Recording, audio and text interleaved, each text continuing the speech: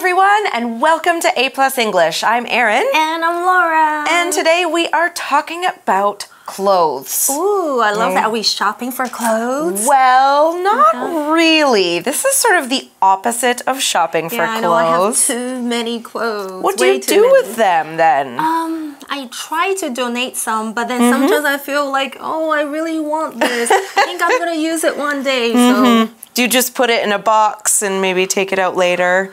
It's like it's fake shopping. Stay there for a long time. All right. Well, there are some really good things that you can do with the old clothes when you do decide to give them away. And we're going to talk about some of those things today, and some of the things maybe we can talk about after. Some of the things that we didn't talk about, like what I do. Oh, okay, that sounds interesting. 所以如果你跟我一样有很多的衣服，然后不知道该怎么办，就一定要看看我们今天的课文要聊有关，怎么把旧衣服，如何处置呢？So let's check it out.